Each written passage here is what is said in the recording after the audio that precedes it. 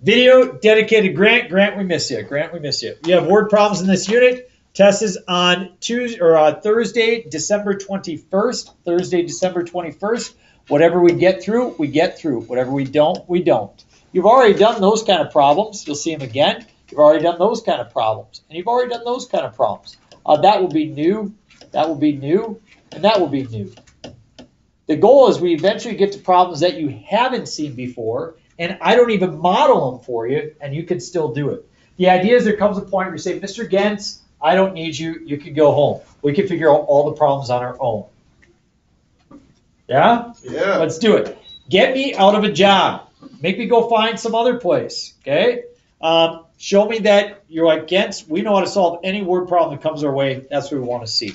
Somebody once upon a time was at a graduation stage, and they said, what are the four numbers that add up to 80 that are all odd and they are consecutive?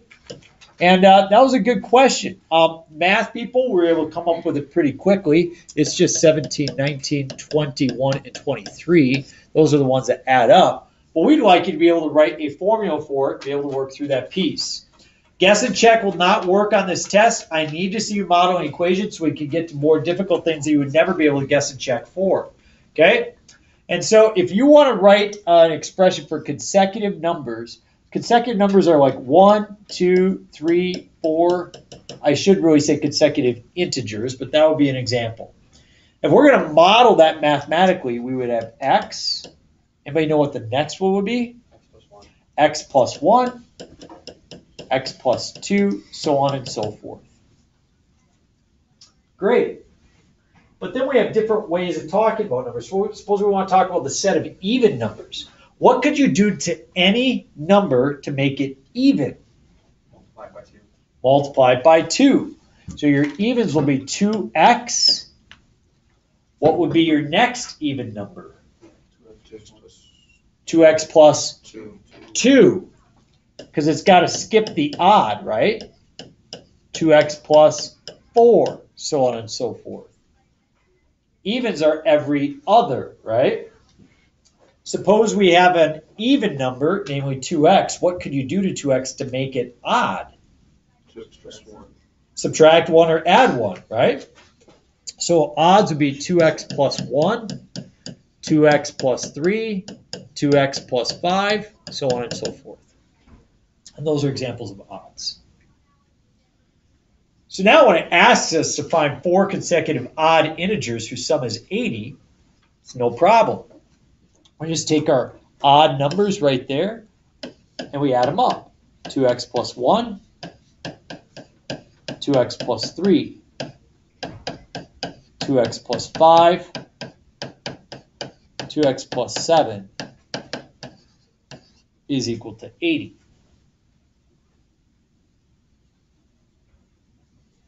I need an equation. You might have a slightly different one, and I can give you credit for it, but you cannot just guess and check, okay? So, what do the x's add up to?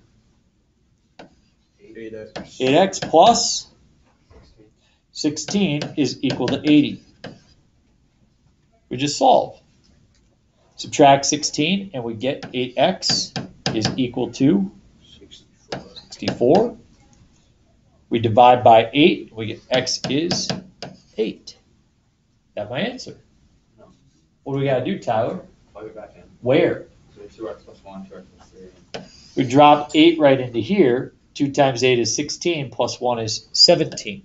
If we drop it in the next spot, 2 times 8 is 16, plus 3 is 19, and so on and so forth, and you get those values.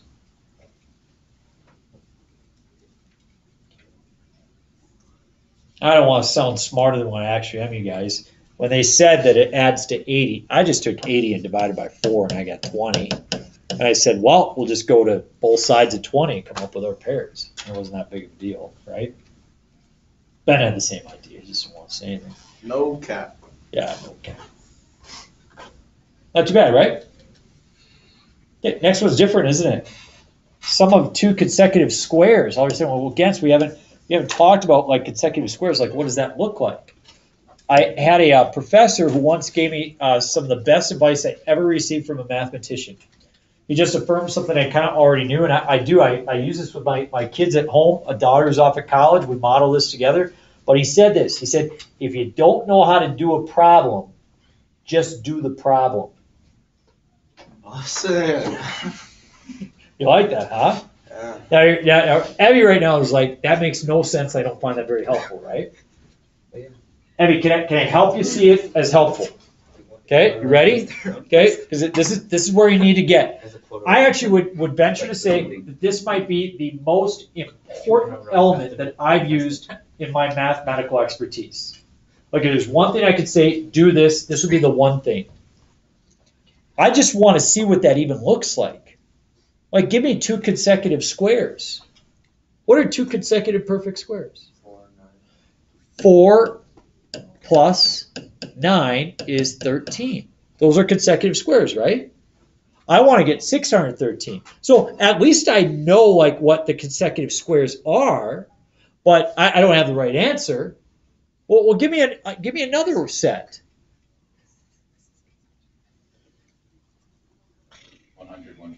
100 plus 121 is equal to 221. So that ain't right either, but I got the idea, right? So let me just now try to take this and I try to write an equation for it. I'm noticing something. I'm going to rewrite this as 2 squared plus 3 squared. That would be this guy right here, right? And the other one would be 10 squared plus 11 squared. So if I'm going to add 2 consecutive squares, what would that look like?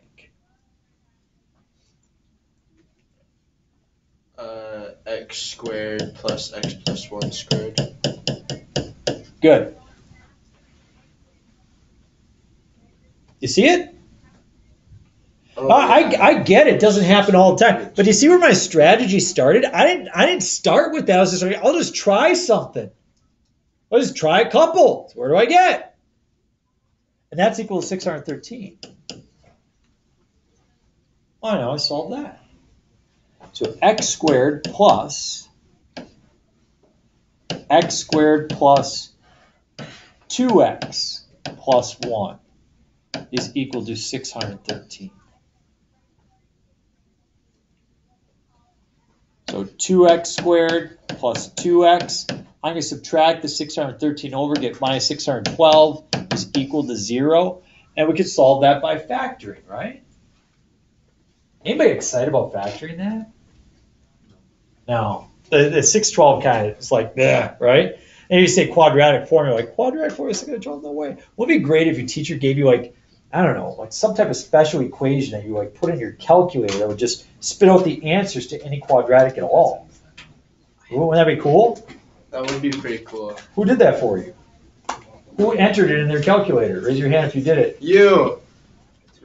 So we got, awesome, we got 4 of you guys. Way to go. Awesome. Way to go. Way to go. So I'm giving you one shot deal. None of the other classes got this.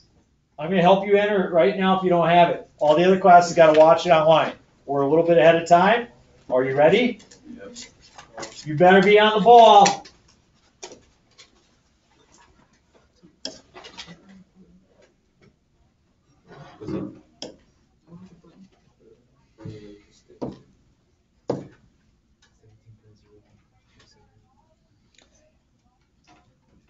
Program, right Wait, here. I got it first try. Wait, I think I'm a genius. Alright, program. Are we okay? You are going to make a new program. Go over to new.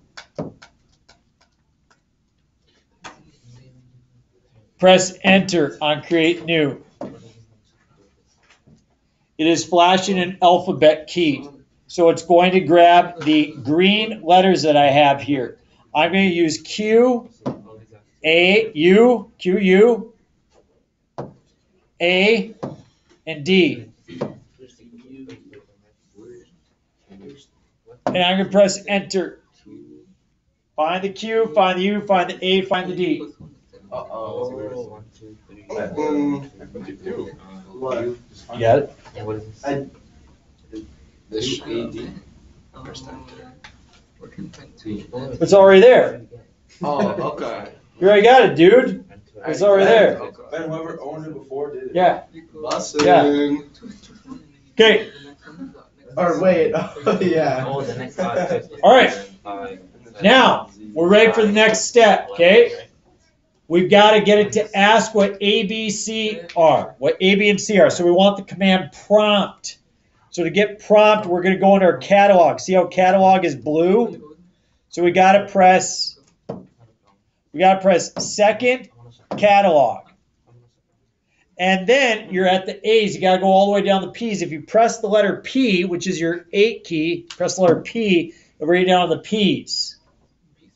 Then I'm going to scroll down to prompt. That's my prompt command. I want it to prompt for me the letters A, B, and C. So I go alpha, A. Notice the green key gives you alpha. Then I do comma. Comma is right above the 7. Comma. Alpha, B. Comma. Alpha, C. And I press enter. Everybody okay there? Evie win. Evie, we gotta get you some glasses, dog. Yes.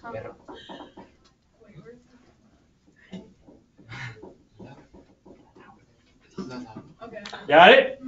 All right, now we got to enter a quadratic formula.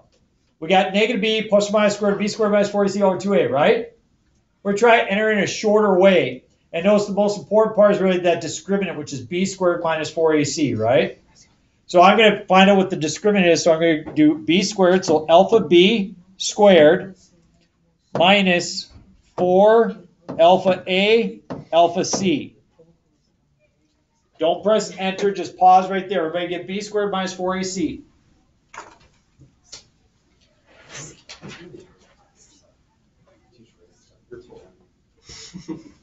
Okay, we want to store that as our discriminant. We want to store it as our discriminant. The store key is right next to 1. I press store. And I got that arrow. We're going to store that as your discriminant. So alpha D. Press enter.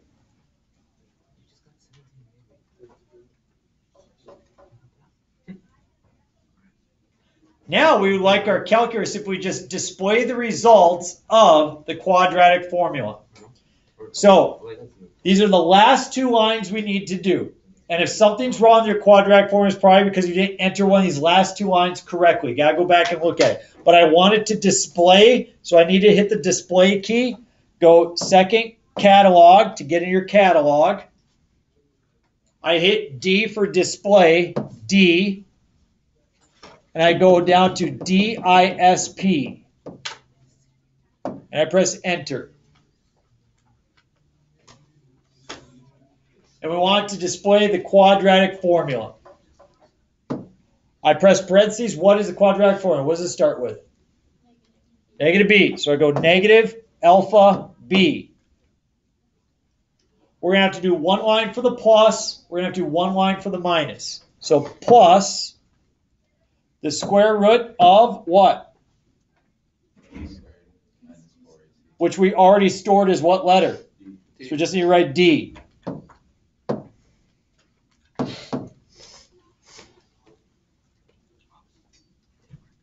That's the top. Then I got to divide it by what? So parentheses 2 alpha A. Whoop.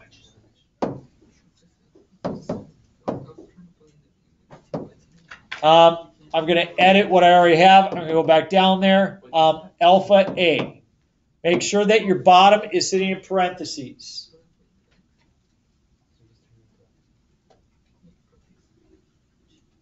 Everybody okay? And I do my last one. I do display, which again is second catalog. I grab D for display.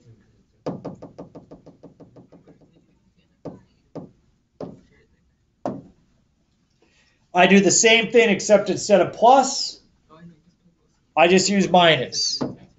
So negative alpha B minus the square root of D divided by 2A. And I press enter.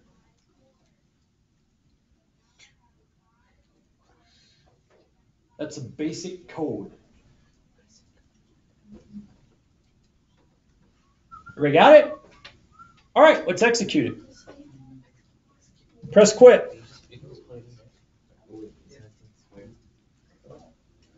We want to put it to work. Press program. Notice you get to execute, edit, or do new. We want to execute the quadratic formula. Press enter on it. To get it started, press enter on program quad.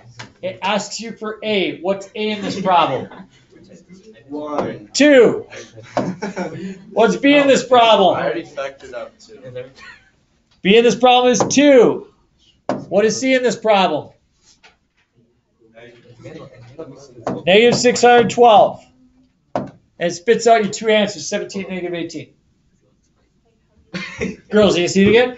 Watch. No, but how do you save it? It automatically saves. So I can just press clear. Yep, press quit. How? Remember. Oh, I didn't put it there.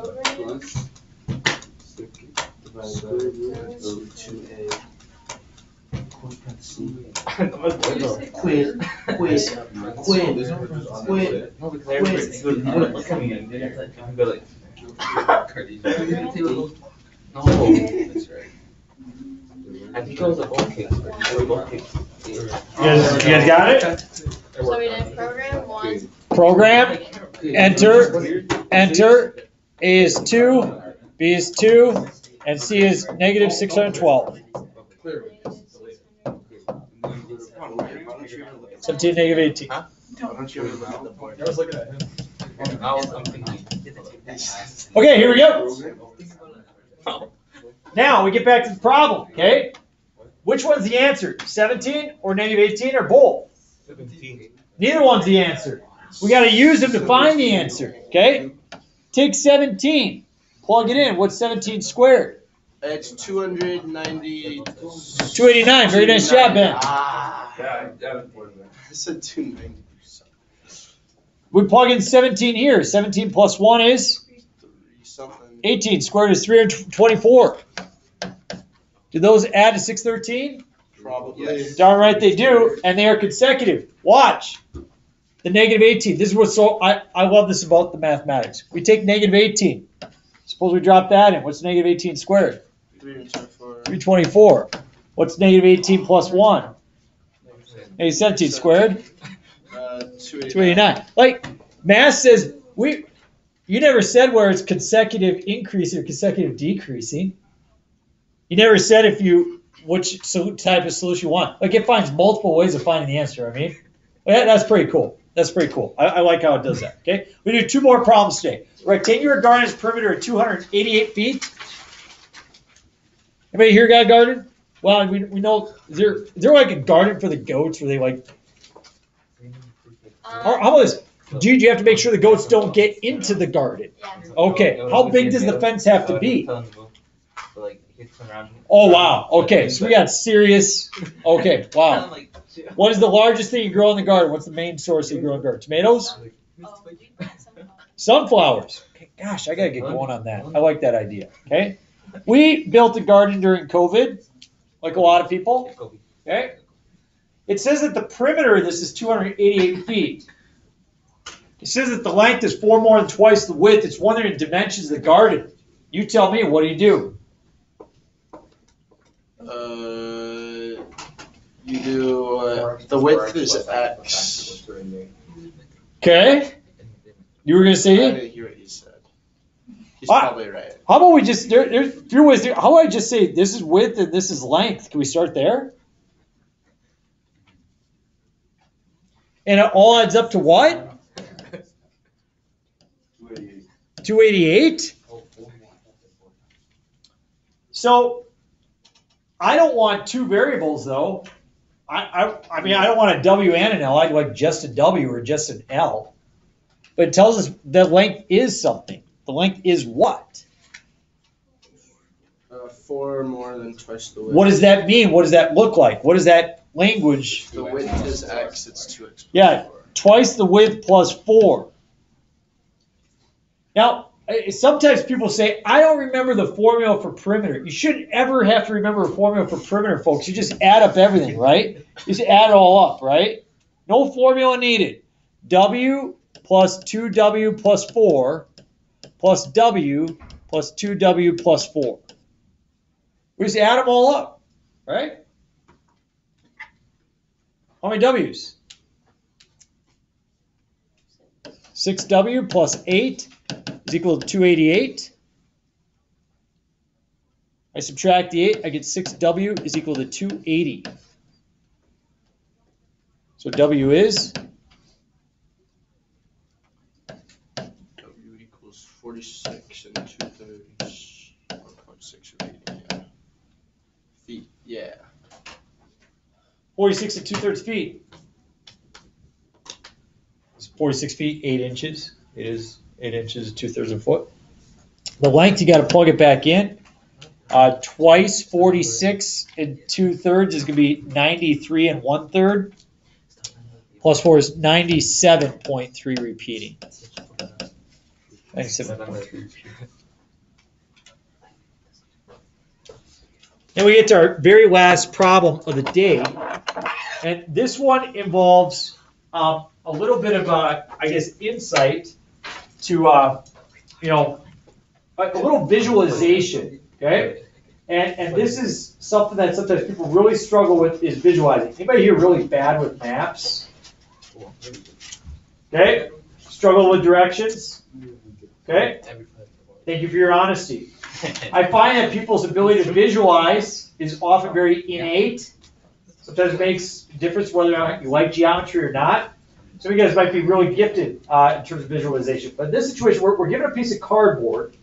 And we want to take that piece of cardboard, square, and we want to create a box out of it. Okay? Anybody ever buy an empty box at Home Depot? Like you were moving or something, you had to buy a box. But you probably came flat, you probably had it folded.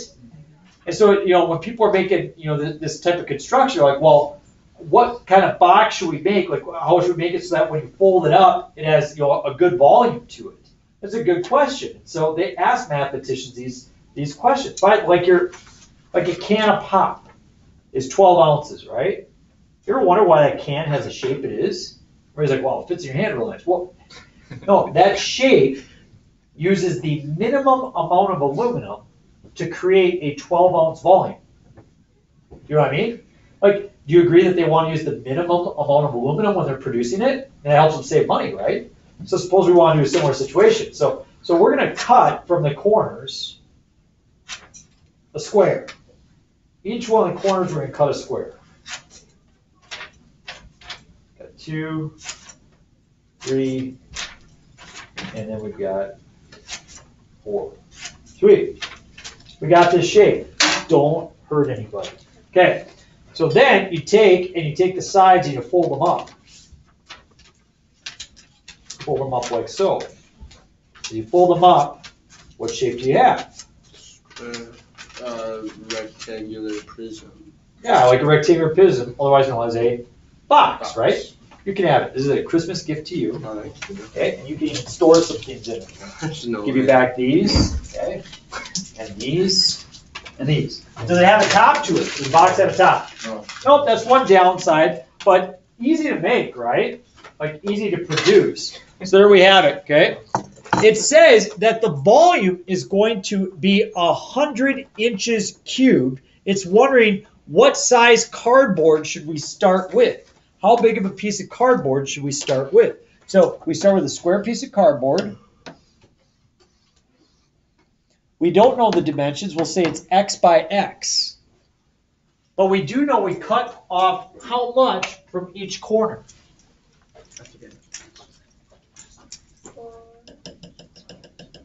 4.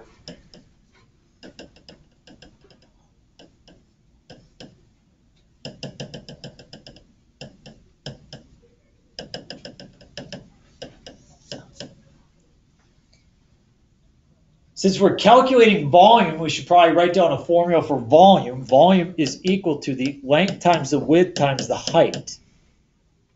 And this is where you got to get smart. What do I write for volume? 100. Here's where you got to get really smart. I don't want the length of the piece of cardboard. What should I write for the length of the box? Just that section. That plus 8, right? Close. Whole minus 8. Or X 8. minus 8, right? You're starting with yeah. X, you're subtracting off 4 from each side. So I have X minus 8. What's the width going to be? The same thing. Same thing, X minus 8. And the height? 4. 4. So you get 100 is equal to 4 times X minus 8 quantity squared.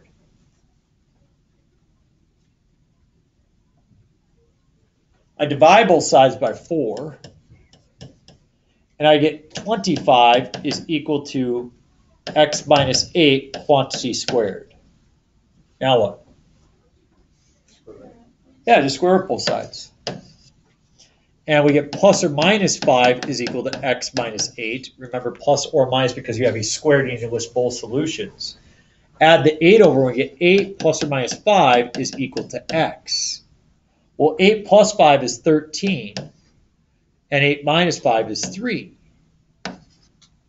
So it's interesting. It produces two results. Let's see which one works. If we were to plug in 13 for X, and we were to cut 4 off from each side, what would you be left with?